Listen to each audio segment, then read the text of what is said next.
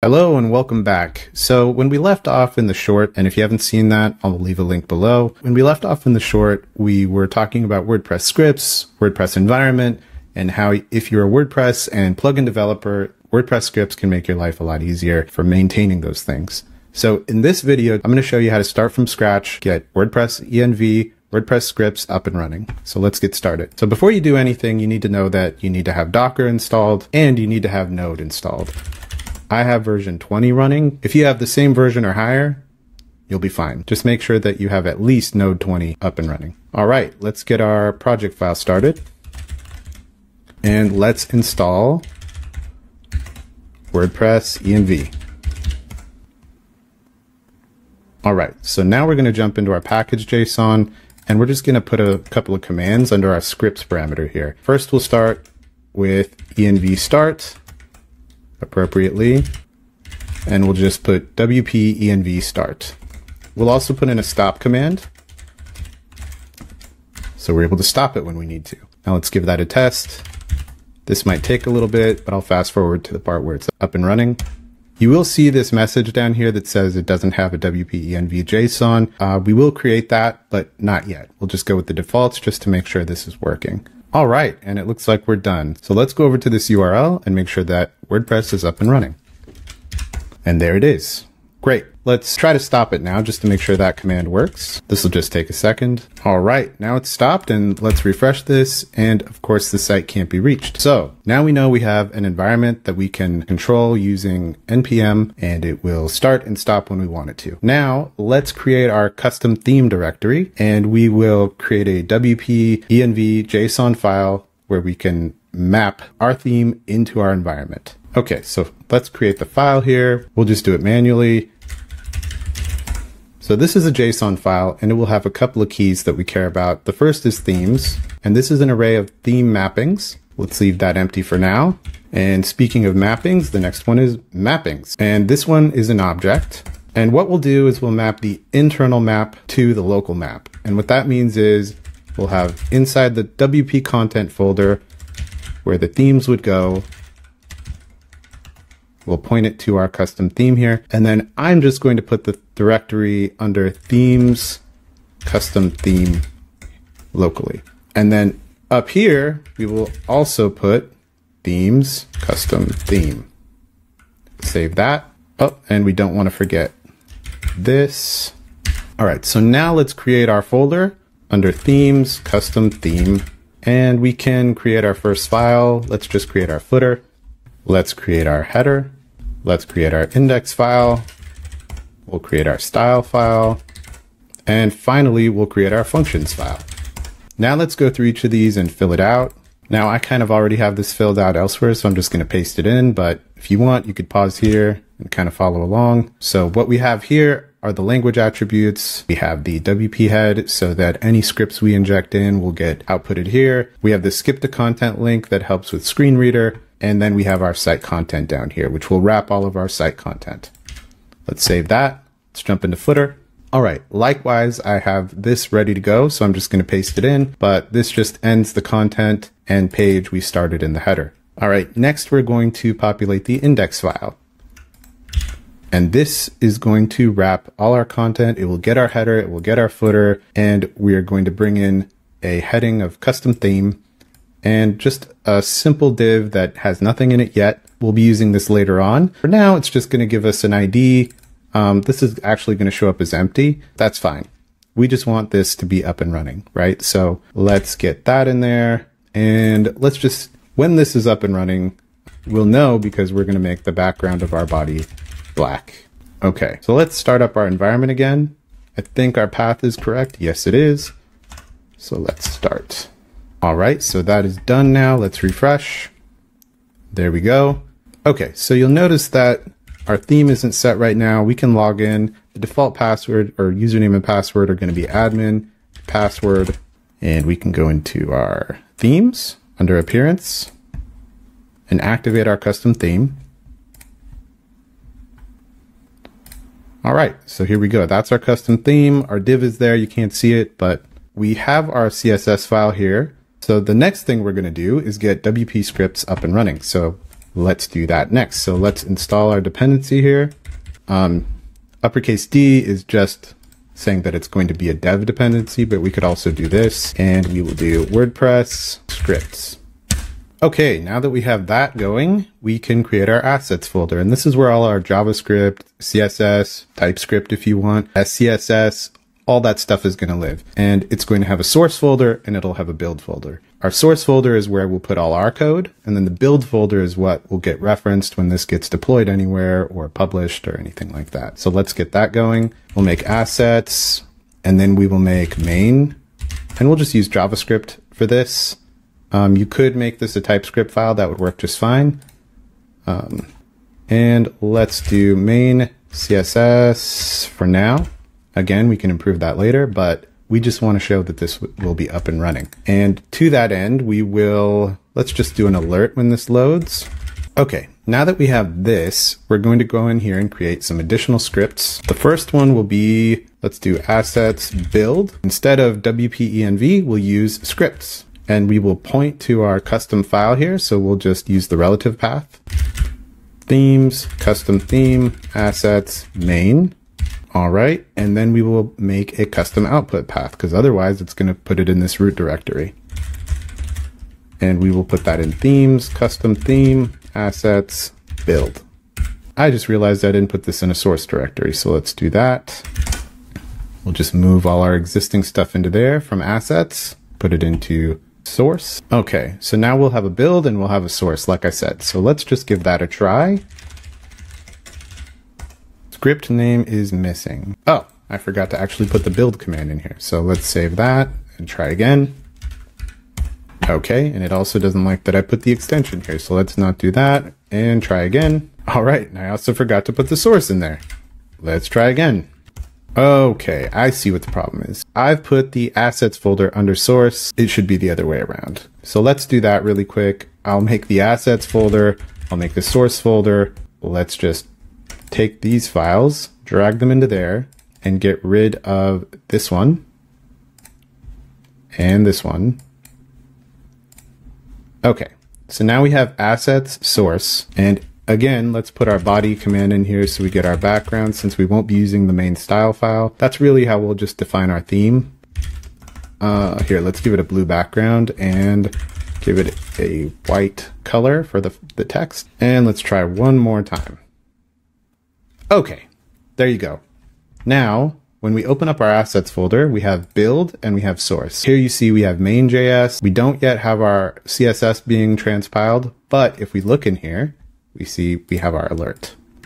So let's also bring in our CSS. And the way we do that is by importing it here. So we will import it just like this, and we will rerun our build. Okay, so now you see it's being brought into the build. You also will see if I open up this asset file, right now you don't see any dependencies in here, but this is where some of the magic of our script will work. But for now, let's just try and get this loaded. So the next thing we need to do is hop into functions PHP.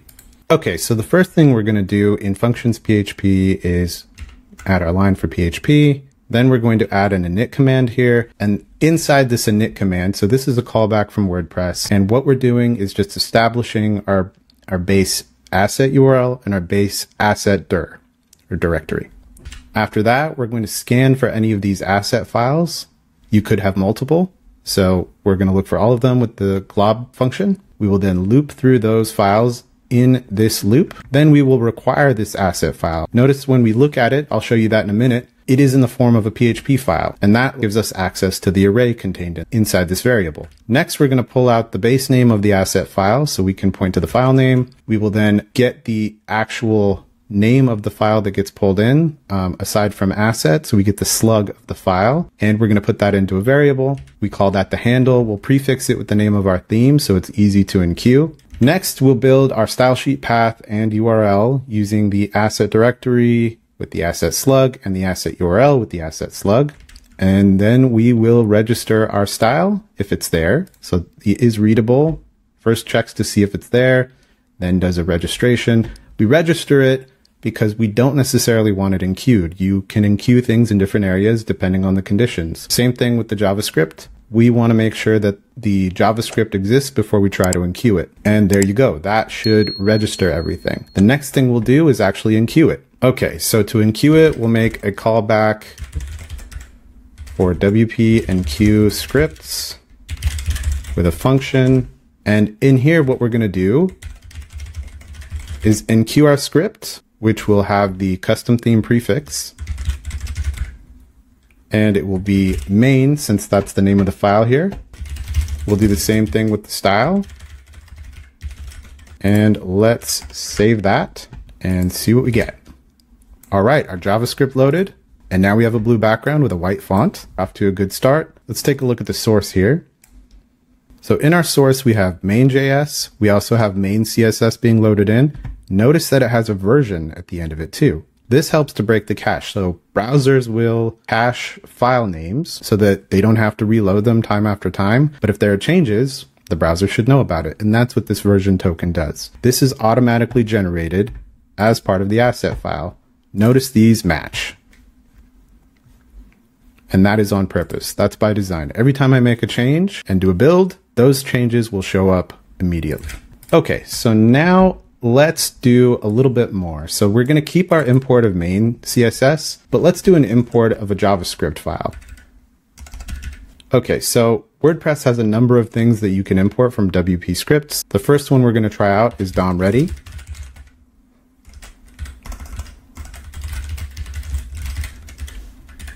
And this gives us a way to easily load things when the DOM is ready to receive them. So again, we'll do an alert.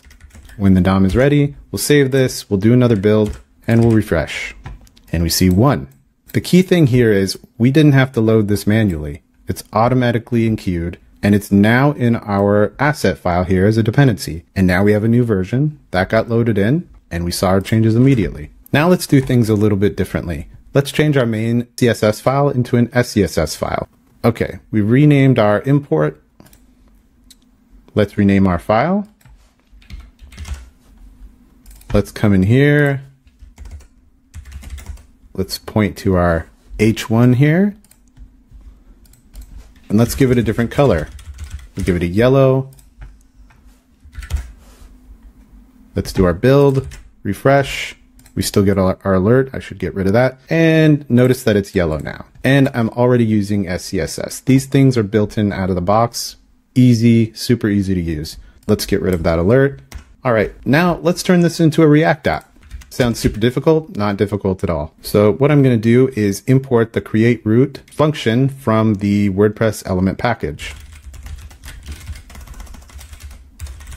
From WordPress element. Okay, now I'm going to get the element I create on our index.php file, which is called test. You can change that to whatever you want. Put that into a const app equals document, get element by ID, test. Next, well, first let's see if we actually get a reference to this thing. App. Let's run our build. Should run the hot reloader pretty quick, but first we'll do it this way.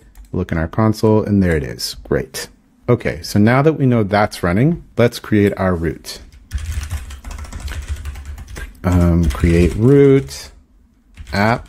Okay, now that we have our root created, we need a component to attach to it. So let's create a component really quick. Just something super simple that says React is here. React is here. Okay, now we're going to render our app. Let's do a build. And there you go. React is super easy to import in this environment. You also have React itself available if you want to do it that way. Let's say you wanted to import create root from React itself. That's also available. Client. Let's do a build. And there you go. It works just the same. Now let's put in hot reloading. And to do that, first we'll put in a regular watcher. We'll call it asset start. Actually, let's copy our command here because it's going to be largely the same.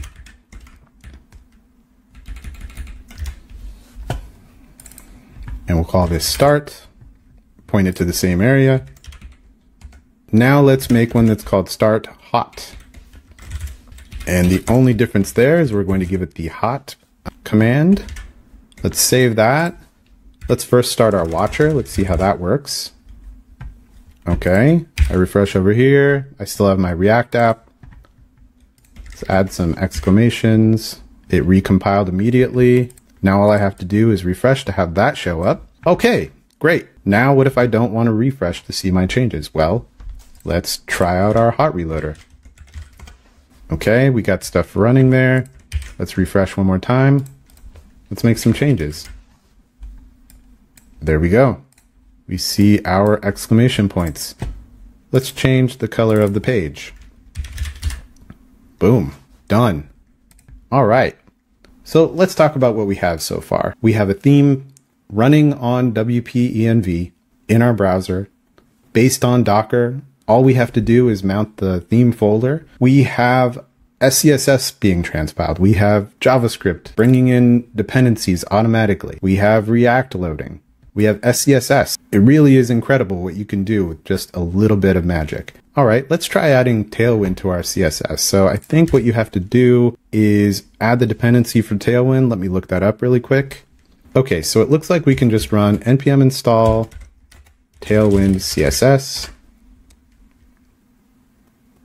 All right, that went well. Next, we're going to init our Tailwind config. So for that, we're going to run npx Tailwind CSS init. And there we go. Now to get that going, we will just point our content at all our theme stuff. Okay, and that's going to be under themes, custom theme, assets. Now we don't want it to look in our build folder because that's going to get out of control pretty quickly. But if we have it looking inside our source folder, we can have it looking at all our JavaScript files. Now, if you also had TypeScript in here, you might want to add a line for TypeScript as well. TypeScript, TSX, but if you just want it looking at JavaScript, that's fine. You could also point it at your PHP files if you want to reference Tailwind from those. Those will get included. Now, the next thing we need to do in order to make the magic of Tailwind work is bring it in. To do that, we need to reference Tailwind base, Tailwind components, and Tailwind utilities. Let's see if it's running. Okay, let us give it a try.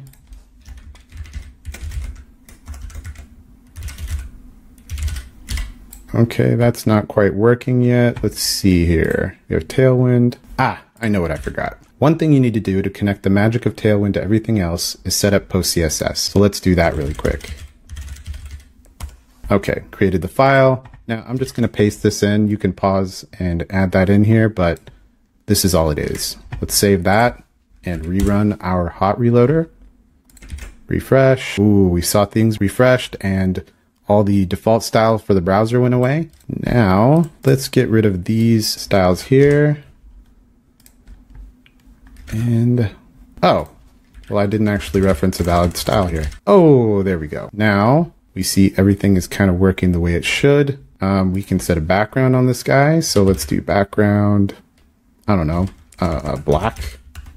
Let's set the height of the body and the HTML and the root to 100%.